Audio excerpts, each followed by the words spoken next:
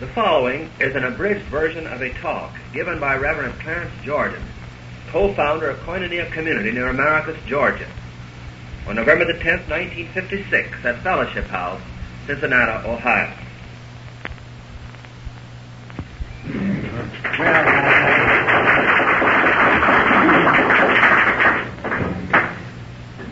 I want to first express my very deep gratitude for the warm reception which you have given me here, for the friendly and hospitable spirit in which you have received me. It touches me very deeply to be in such a spirit of fellowship here with you this afternoon. Now, perhaps I could speak for a while, giving you something of the background, as Reverend McCracken has indicated, and then maybe have some time left for questions from you that you might wish to raise. Now, if I should speak too long, maybe somebody can call me down. I think maybe you might frequently have wished, as have I, that you might have some instrument by which you could control the speaker in the length of time that he would speak. Somewhat like the other day, I was out with my little 3-year-old boy. He wanted to go with me to round up the horses, the cattle, and I was going out on the horse, and he said, "I can go." I said, "Well, you'll have to ride up behind me there, behind the saddle." And he said, "Well, that's all right." So I threw him up behind me, and he was pledged high up on the horse's hips, and as we went through the pasture, every now and then the horse would reach way down and get a bite of grass, and that, of course, would elevate Lenny a little bit, and that kept up about 3 or 4 times, and finally he observed, he said, "Daddy, guess what?" I said, "What?" He said, "I'm sitting on a bone that reaches all the way to that horse's mouth." Now, if you might not have a bone, but maybe you got an arm that can reach as far and control this mouth. A little later on, we got to trotting, and he said, "Daddy, can't you find a little smoother ground?"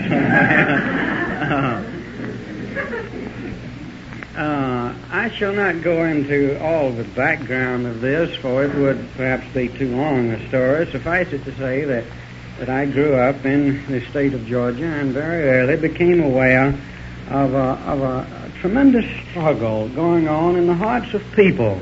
I saw it in the life all about me. There were people who were professing a loyalty to Jesus Christ, and yet there was an unrest there. He would teach men to love one another as themselves. He would teach that red and yellow, black and white, all are precious in his sight, and yet that was not a reality. And in my own home there was always that tension between the gospel of Jesus and the environment in which we found ourselves. As I grew up, I wanted to try to reconcile that into a whole, and growing up in a rural area, I decided to go to Ag College and try to come back to my people and unite them somehow or another in Christian love and brotherhood. Later, as I finished the University of Georgia, I became aware that men do not live by bread alone, but by those words proceeding from the mouth of God. And I went to the Southern Baptist Seminary to learn what those words of God might be.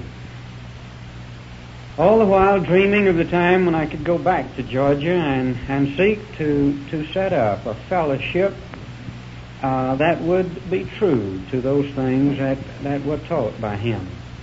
In 1942, this became a reality when another family, Martin England and his wife and children, who were from South Carolina, also had something of this same vision.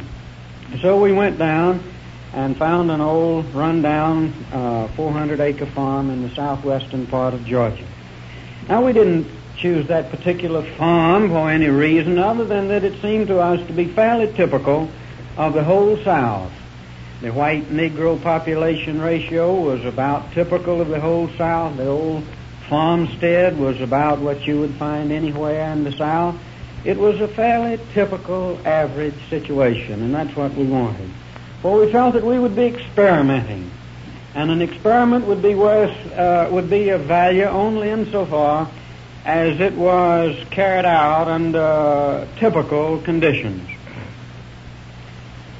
we had agreed on several fundamental principles. One was that as we read the New Testament, it became clear to us that God is the Father of men irrespective of their race. We agreed that we would hold to that, regardless of the consequences.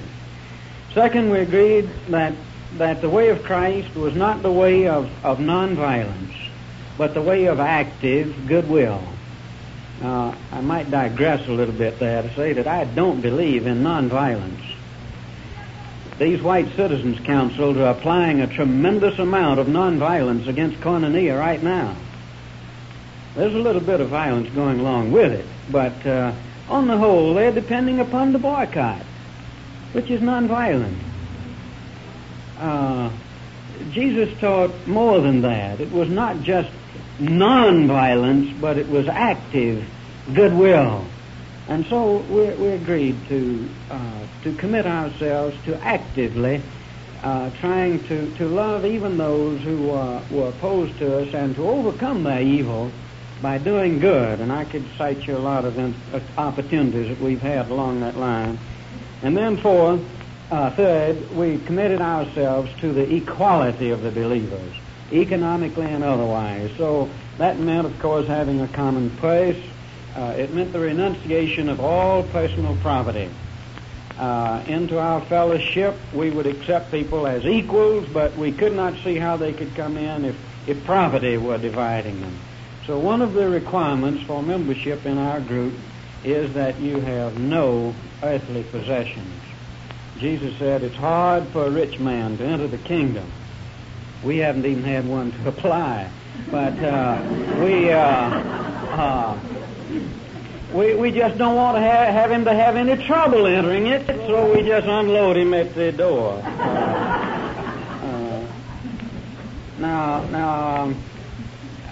Things, property, have a tremendous ability to separate people. And so we wanted to get rid of that divisive wall that grew up between people, between the rich and the poor. And we just felt that if we were going to be one family, that we would pool all that we had and make distribution on the basis of need and not on the basis of greed or knowledge or power or skill or influence. So those three basic things we felt were important. With those things in mind, we went to this old rundown farm and started in.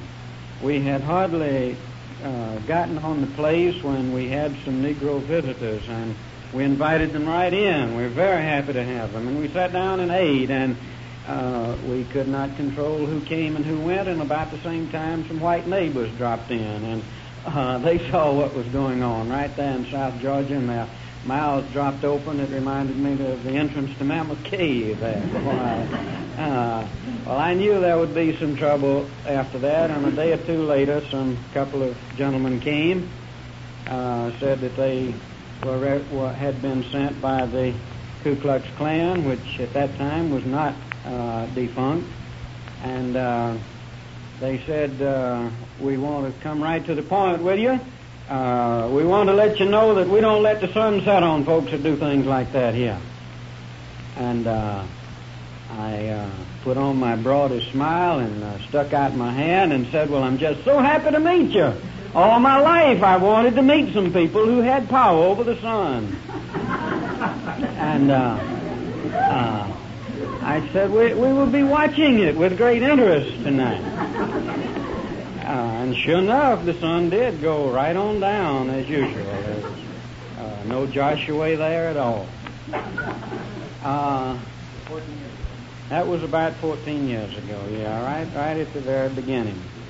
As time moved along, we thought, now we've got to overcome the evil with good, and so we tried to outline a program of agricultural missionary activity that we could reach out to the people and be a blessing to them. I had graduated from Ag College and, of course, knew all of the answers to all of the agricultural problems, you know, and I was ready to just spout information any time, but I wasn't quite prepared to cope with the actual problems of farming myself. So every morning our missionary activity consisted of getting up on the top story and looking out to see what our neighbors were doing, and we did the same thing. If they were plowing, we plowed. If they were planting, we planted. And for a year or two, we were that kind of agricultural missionaries, absorbing all that we could from our environment. I remember on one occasion, I had learned in college how to farm scientifically. And unfortunately, the mule that we hadn't had the same course that I had. He didn't know anything about scientific farming. And I was trying to get him hitched up one day, and there was a neighbor watching me, and the old mule just wouldn't stand still. I couldn't get the bridle on him. I couldn't get the collar on him. I couldn't get the hamstring tied, and on it went. Finally, this neighbor farmer said, "You know, I don't think a preacher ought to have to plow a mule." I said, "Why not?" "Well," he said, "a preacher ain't supposed to cuss." I said, "Man, what do you think I had 2 years of Hebrew for?" Well, as we moved on, we did learn a lot about agriculture, and as we began to put our theory and our practice together, we became more and more skilled, and we introduced scientific poultry farming into that area. We were the first ones to have a commercial flock in that area. We wrote off to a man up in Virginia and told him we were trying to introduce a better strain of poultry in that area, and we wanted the finest chickens he had. So he said, "Yeah, I'm interested in that." And we'd send him a check for 50 biddies, 50 little chicks, and we'd devise a little homemade brooder that would take care of 50. And he said, "I want to give you the chicks." So when they came, much to my amazement, instead of it being 50 chicks, it was 500. Well, you can imagine that for a while it was like old MacDonald's farm. It was here chick, there chick, everywhere chick. We raised those chicks all the way from babyhood on up to ladyhood, womanhood, I guess you'd call it. They were all pullets. We did have a few casualties. We lost about 6 one night when I crawled into bed and crushed them. And several went to roost in the oven, and my wife baked them without knowing they were in there. Built a fire in there. But we had good luck, and later on those hens begun to lay. I never saw anything shell out like they did. They'd just line up to get on the nest, and people would come from all around to see those chickens lay. They'd never seen anything like that before. One old farmer said, I want to see those patented nests y'all got down here. I said, "Patented nests?" "Yeah." He said, I hear y'all got some patented nests. I said, "No, come on out and look at them." So we went out to chicken house, and he said, that ain't the kind of nest they told me y'all had. I said, "What kind did they tell you we had?" He said, "Well, they said y'all had a nest here that had a sloping bottom to it, and a little chute at the back. And the old hen would sit down and lay, and the egg would roll down the nest into the chute, and then out into the basket.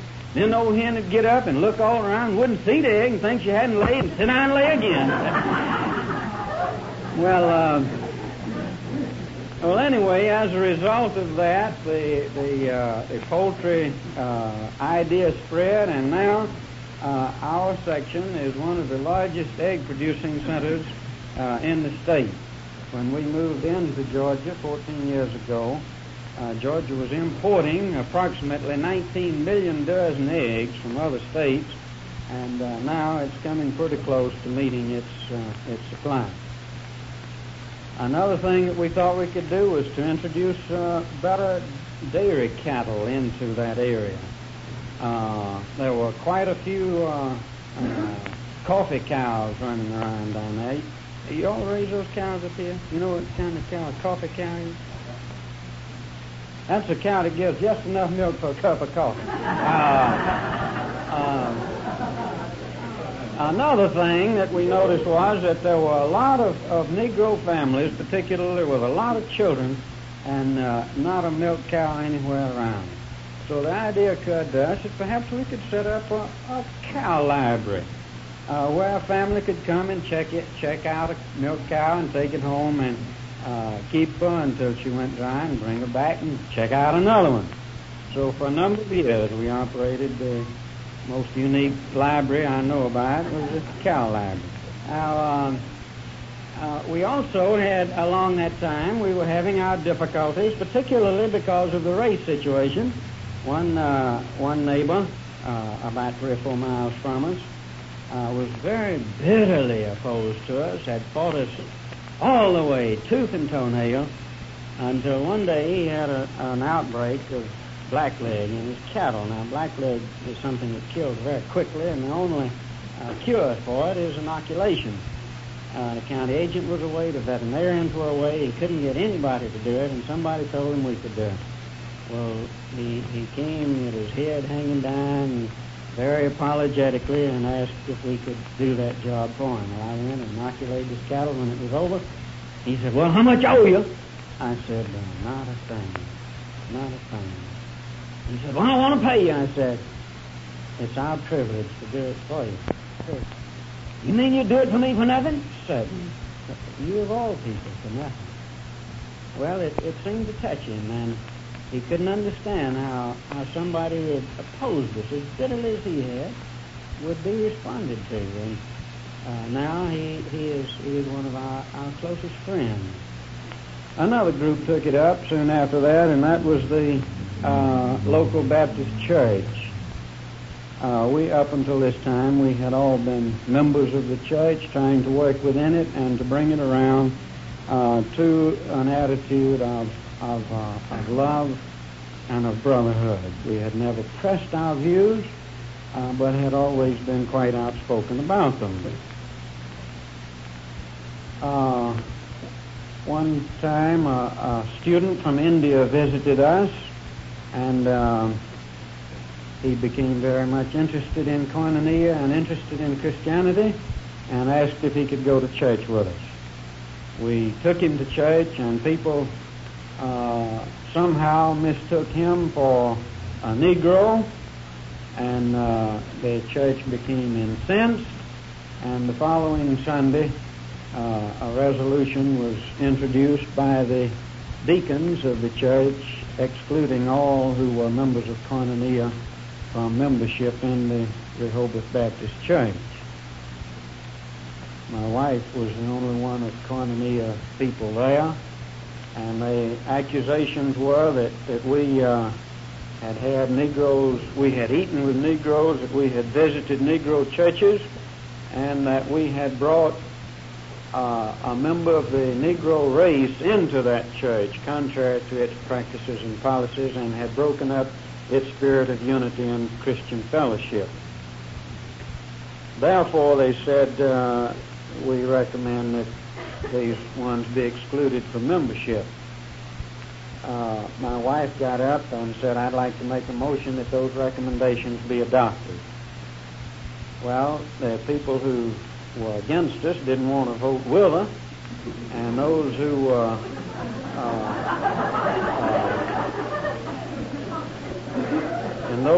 for us didn't want to vote for the recommendation. It was a church that was quite torn when the preacher called for the vote. My wife immediately stood in favor of turning herself and the rest of us out on those charges. And the rest of the people, some who had gathered the first time in 15 or 20 years, they'd heard there was to be a big scrap going on there, begun to wonder how they should vote. They couldn't see themselves standing with her, and yet they were anxious for the motion to carry. Finally, a few people struggled to their feet, and then he called for all of those opposed, and nobody stood, and he said, "I declare the motion carried." Well, at that time, everybody got quiet, and then they got a little bit more quiet, and then they got a little bit more quiet, until finally there was just kind of a suspension of animation, it seemed there. Animation. And for perhaps several minutes, it was as though everyone was even afraid to breathe. And then someone started sobbing, and then another, and then another, and for about 5 minutes the whole church just sat there weeping. And then very quietly, one by one, they got up and tiptoed out, and got in their cars and went home. On Wednesday, the chairman of the Board of Deacons, who had drawn up the resolution, came down to Koinonia, called me aside, and he said, "Brother Jordan, I want to talk to you." He said, "There's an awful lot of tension in the community. I don't know what's going to happen. There might be some physical harm befall you and your family." He said, "I've heard you're going away speaking somewhere, and I came down to ask you not to leave until things die down a little bit." And I promised him I would not. And then he started to go away, and I saw he was still tremendously concerned about something. And I said, "Mr. Bourne, is anything else on your mind?" And he said, "Oh, well, nothing especially." I said, "Well, kind of unspecially. Is anything bothering you?" "Well," he said, "yes, there is." He said, I haven't slept a wink since Sunday. So I've heard the clock strike every hour of the day and night." I said, "What's your trouble?" "Well," he said, I go to bed and I lay there and toss and roll for hours, and then he said if I do nod or doze, so somebody comes in the room and they start singing, and it just wakes me so wide awake I just can't go back to sleep. And if I do doze off again, they come back and start singing, and it just wakes me up again." He said, "I've heard the clock strike every hour." I said, "Can you make out what it is they're singing?" "Oh, yes," he said. And then he started weeping, just weeping profusely. I said, "What is it?" He says, It's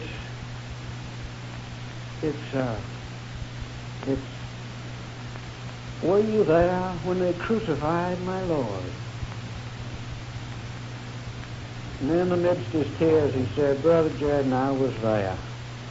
And worse than that, I was helping do it." And he said, "I came down here to ask you to please forgive me."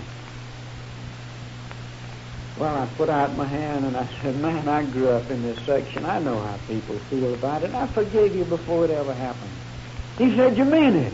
I said, "From my heart, I mean it." "Well, then will you pray that God will forgive me?" I said, "No, I won't pray that." He said, "Why not?" Well, I said, "Because when you felt you had sinned against me, you didn't send anybody. You came yourself, and you asked for forgiveness, and you got it. Now, don't send me to plead your case before God. You do it." He said, "I'll do it. Let's do it now." And so we knelt down, and he asked God to forgive him. And when he got up, he took my hand and squeezed it tight. He said, "Brother Jordan, I want you to know I'm sticking with you." Now, he said, "What must I do?" He said, I must go back up there and take my letter out of the church. I can no longer be a member of that church." And this was the chairman of the Board of Deacons who just turned us out. See? We hadn't argued with him. We hadn't even said anything to him. It had no contact. I said, "No, sir, I don't want you to take your letter out of that church." He said, "But I can't be a member of a church that won't let you be a member of it." I said, "Well, I appreciate that, but I want you to go back up there and so live as to get kicked out."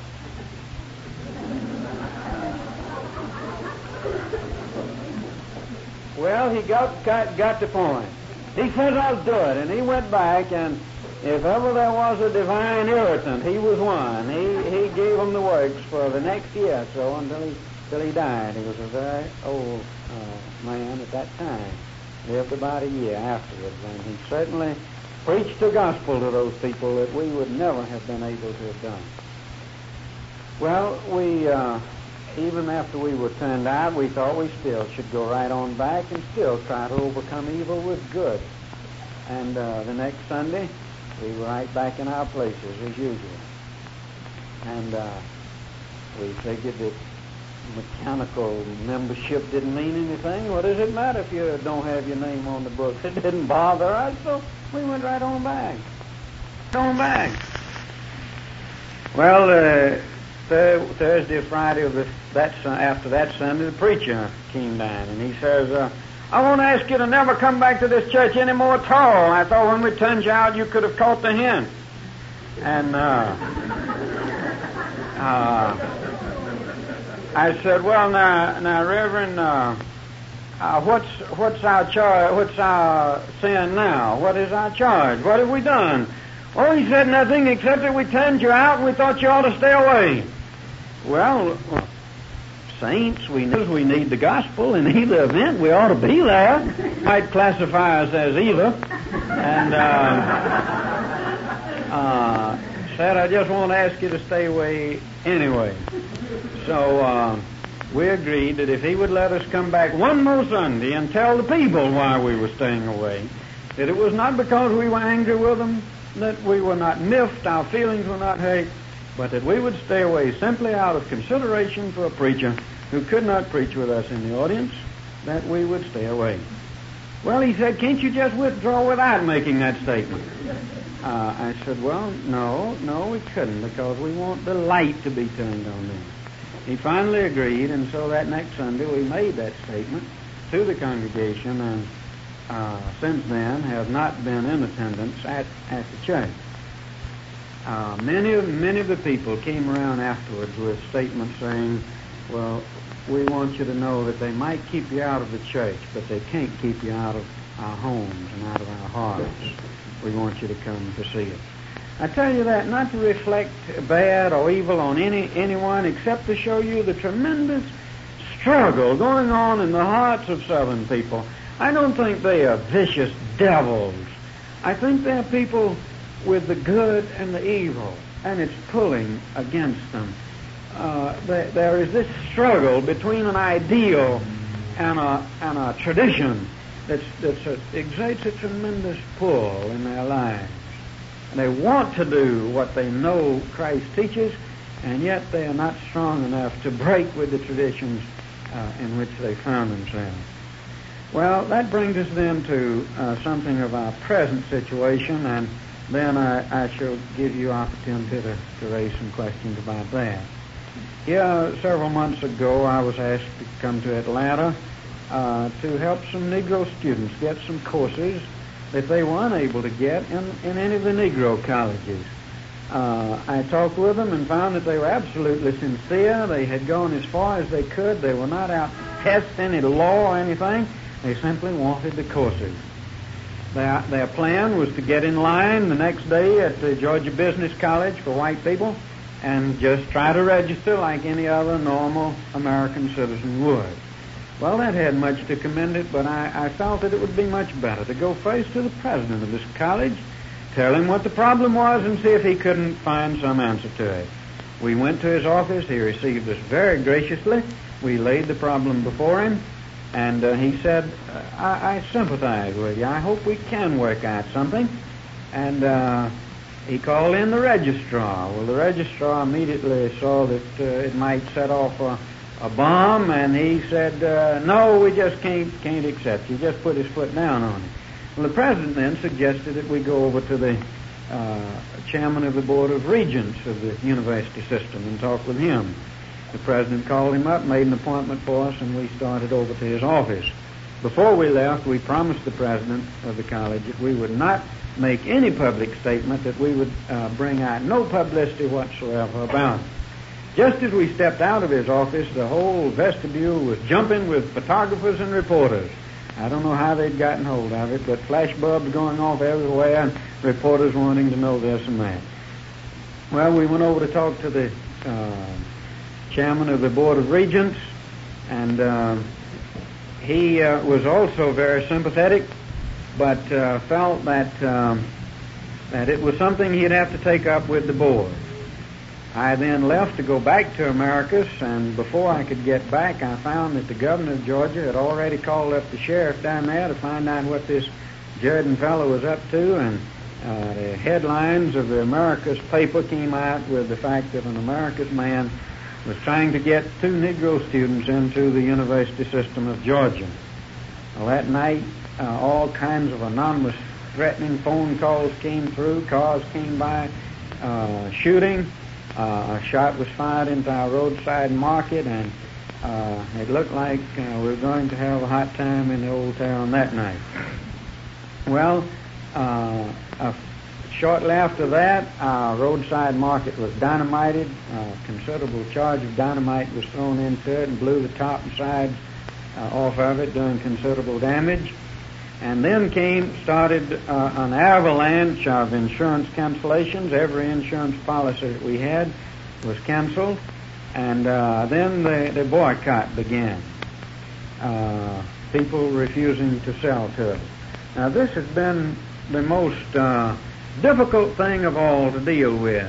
It's fairly easy to fight an enemy that you can meet, but it's hard to fight the strangling economic pressures that are brought against you.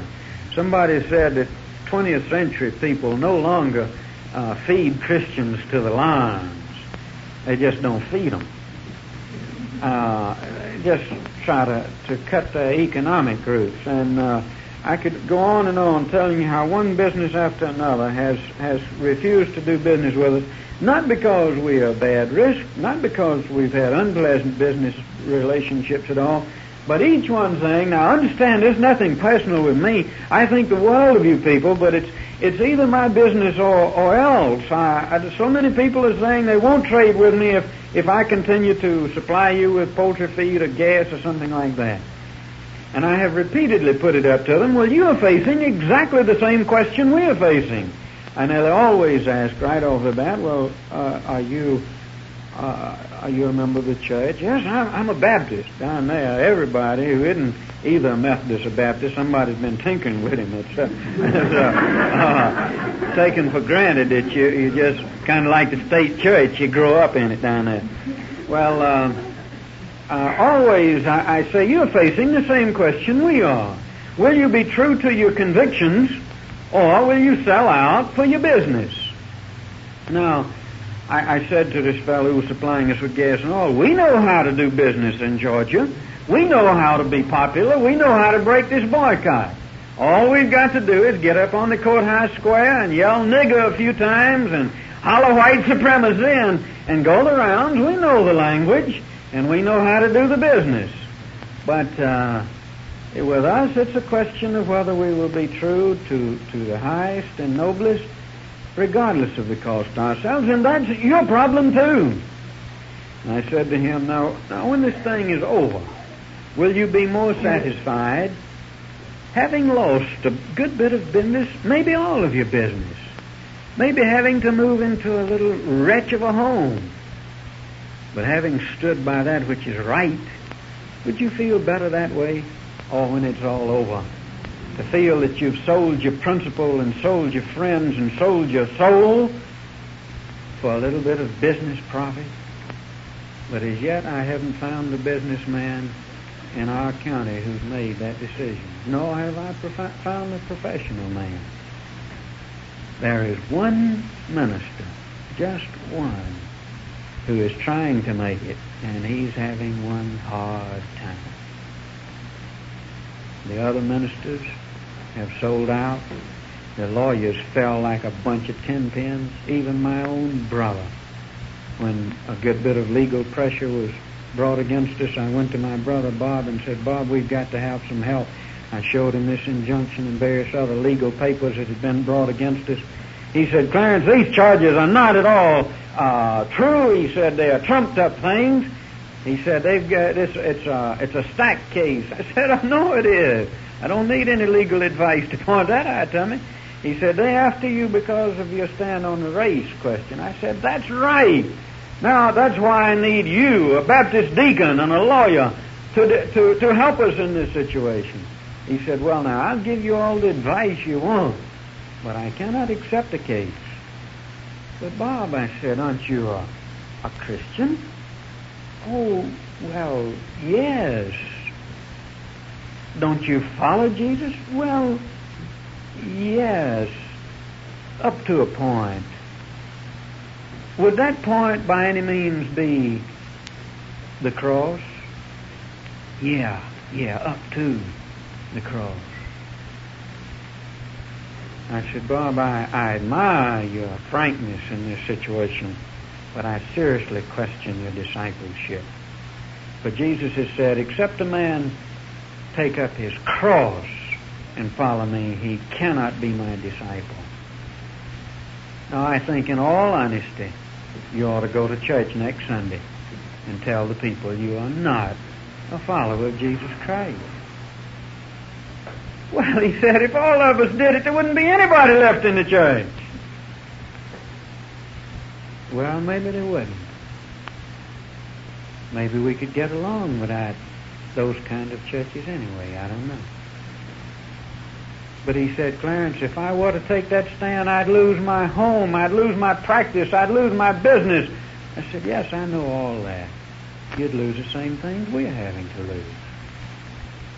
Then you could come on to Koinonia and join us, for our requirement is that you have nothing. You'd be a prime candidate for membership.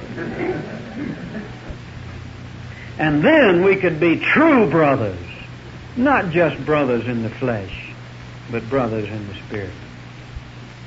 He said, I'm not prepared to take that stand. Well, we finally did succeed in getting one lawyer in Atlanta to take the case, and he has certainly stood by us. I should take that back. I meant there were no professional men in the county outside of this one minister who has taken the stand.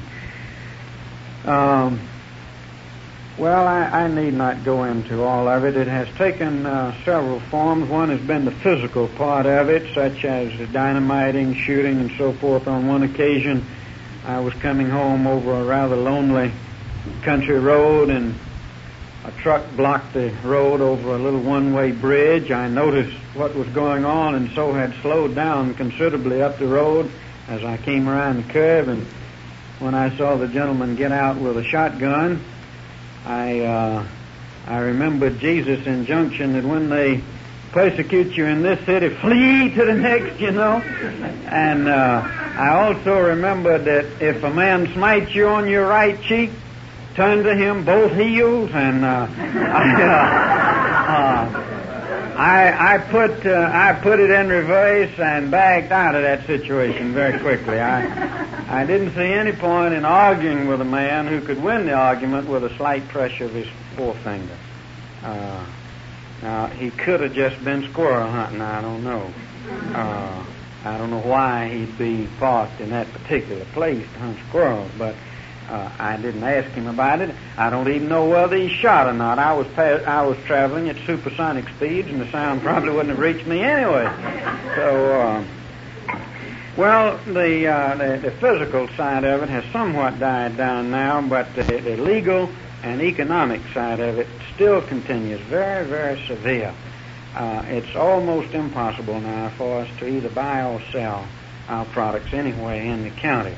We have to just go outside of it where we're either not known or where the pressure has not been applied to people who deal with us. And the state of Georgia has applied all of its legal machinery of every department to try to get rid of us.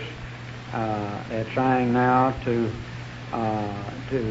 get rid of our corporate charter, and whether or not we can exist as a corporation there any longer, I just don't know. Time will tell about that. I have talked, I know, too long and too ramblingly. Maybe you would like to ask just a question or two, or is our time completely gone? After Mr. Jordan's story of Koinonia, a number of questions were asked. We shall hear his comment on two of them. The first concerns Koinonia's children's camp.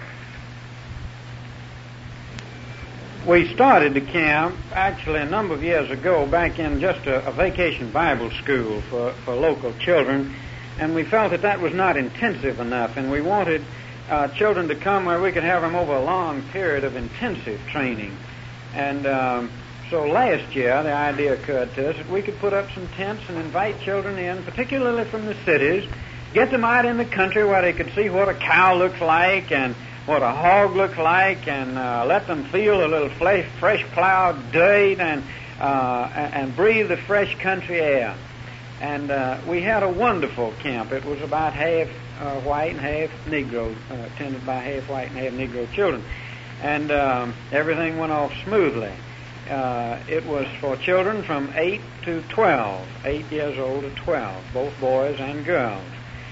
This year, when we started to have it, we had expanded our facilities so as to take care of more children, and that was when an injunction was served against us, restraining us from having it because of health and sanitation grounds.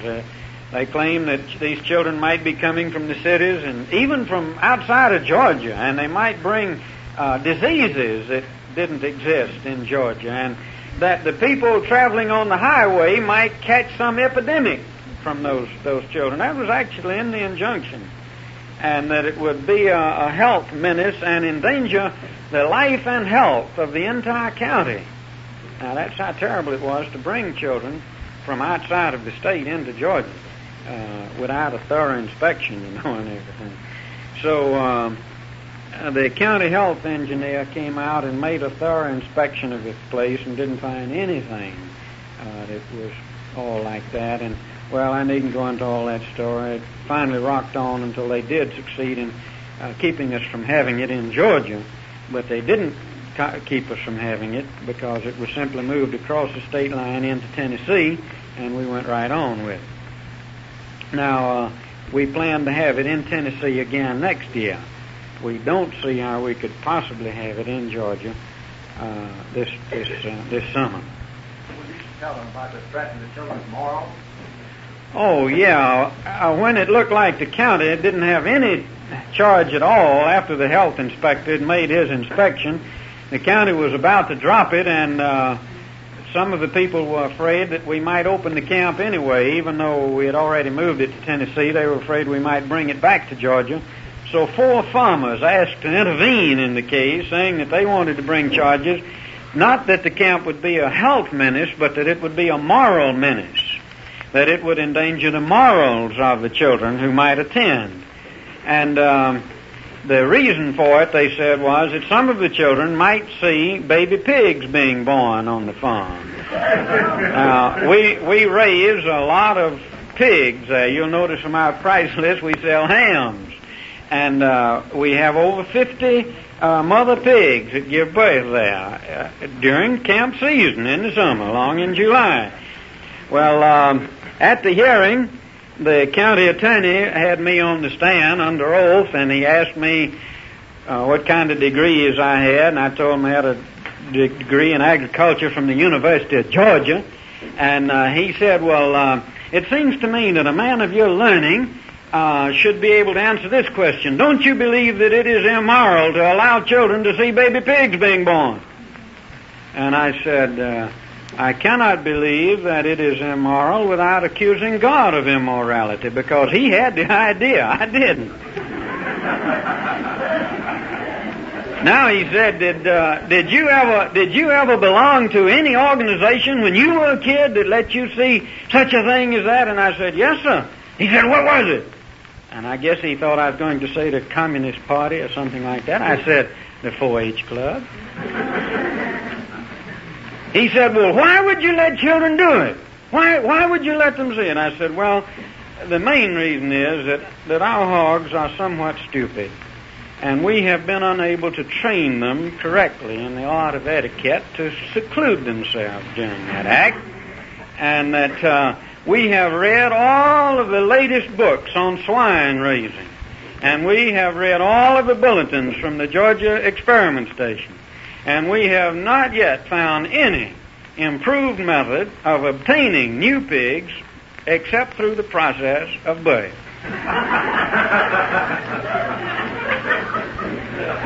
Well, the injunction was dropped.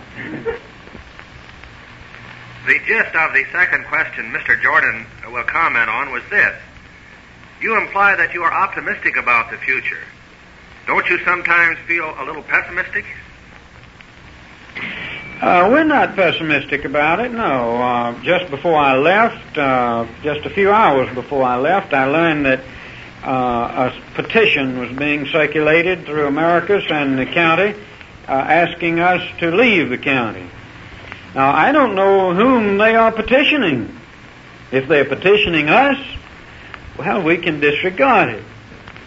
The only one I know that the petition would have any effect on would be God. That's where we get our orders from, and I don't think He'll give them much of a hearing. So I don't know of anything to do but stay. Now, I don't know under what conditions we might. I don't think we've seen the end of this thing by any means. But some very important battles have already been won, I think. And if we can see it through financially, I think we've got a pretty good chance. That's the big battle right now. And it's quite a hard job to make a living just farming without all of these other obstacles. But for everything that the opposition is thrown at us, somehow new things have opened up. They practically stopped the local trade with the roadside market, but now through peacemakers and others, a mail order business is developing.